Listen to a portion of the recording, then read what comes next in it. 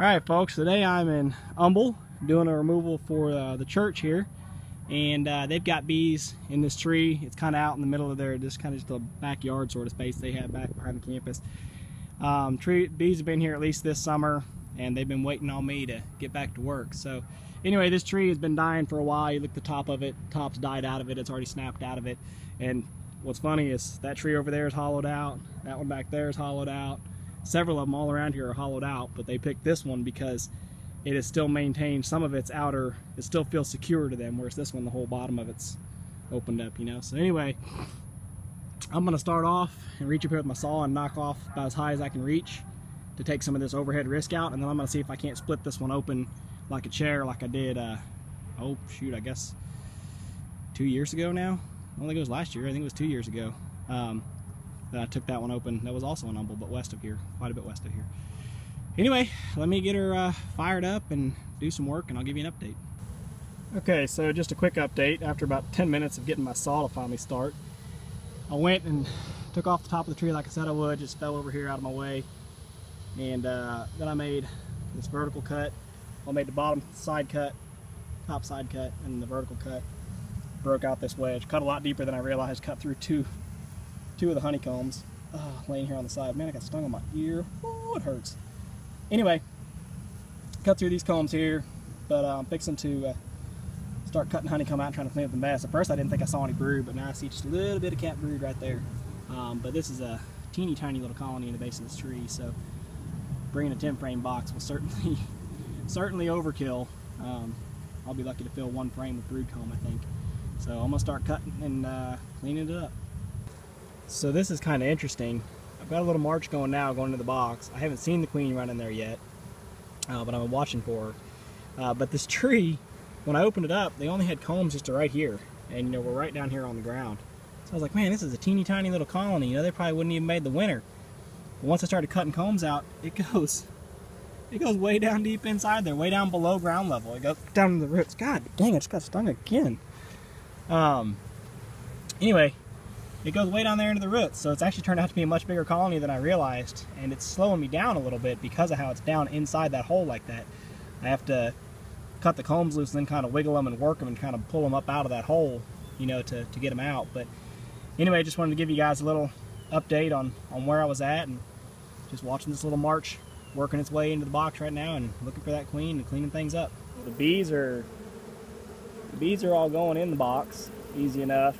I mean, they got a pretty steady march going, but I'm having to smoke them to make them march.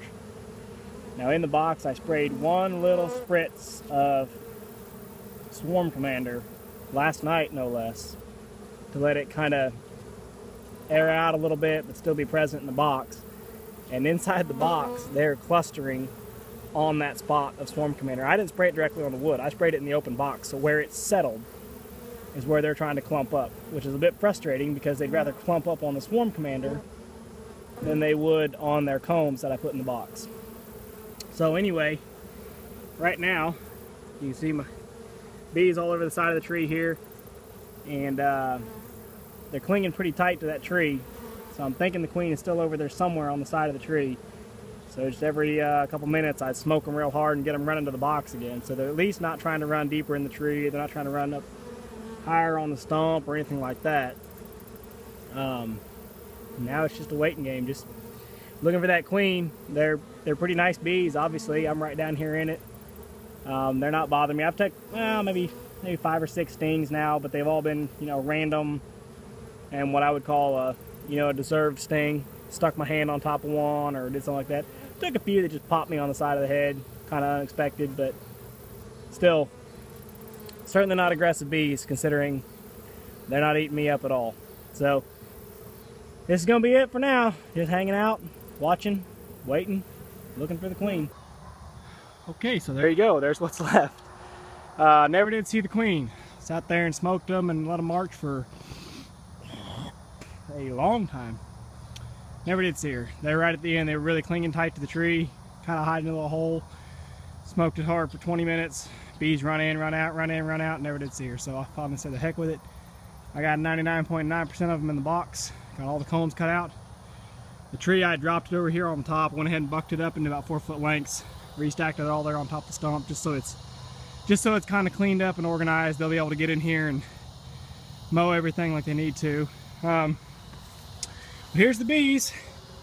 Most of them are in the box, and they're not wanting to go in though, which scares me, just because it's been just like all the rest of them. They run in and they run back out. I looked in there, there's bees crawling all over the inside of the box everywhere, but they're not clumping up on their combs like I'd really like them to. So I still don't know what's going on with all that. The only thing not brand new in this whole setup is the frames, and the frames that I used have been soaked in bleach water and then have sat out in the sun for a month or more, and didn't put foundation or nothing in them, just wooden frames. They smell great to me, they look fine, but I don't know, maybe there's something about them the bees don't like. I got a little 2-gallon bucket. It's got scraps of honeycomb in it. It had a lot of sawdust and dirt and debris on it, so I'm not going to try to preserve it for human use, but I'll take it home, freeze it hard, and feed it back when needed later. So with that, I'm going to call it a job. Well, I thought I'd give you just one more quick update, tack on the end of the video here. This was, oh, sorry, I had a brain fart. Anyway, what I ended up doing was, the colony was too small to be in that big 10-frame box that I put them in on the job. And my wife called me today on the way home. She said, hey, you know, a bunch of bees are outside the box, which she exaggerated. There was like maybe 200 outside the box. And basically, they were ones that had slipped out through the screens I put on the entrance, and they couldn't figure out how to get back in. But, you know, they got me concerned. Crap, they're not covering the combs. They're already getting slimed, whatever. Now, I'd already planned on putting them in the smaller box anyway, but got home, and actually, much to my surprise, they were still in the box, and they were covering the combs. They weren't covering them super tight, but they were definitely all over them. They had not abandoned them like I've had them do in the past. So I'm going to gamble here, and I went ahead and moved their frames with their combs into this box. I also gave them a comb from that colony, just a real small comb that had some eggs and tiny larvae in it, so if they do need a queen, in case I didn't move any of their eggs, or in case any of their eggs died due to the stress of being moved, whatever, now they've got some backup. So went ahead and moved everything into this box, and I'll probably just check back in on them again tomorrow, but I think for now I'm going to let them all get in the box. I don't really want to screen the entrance again tonight.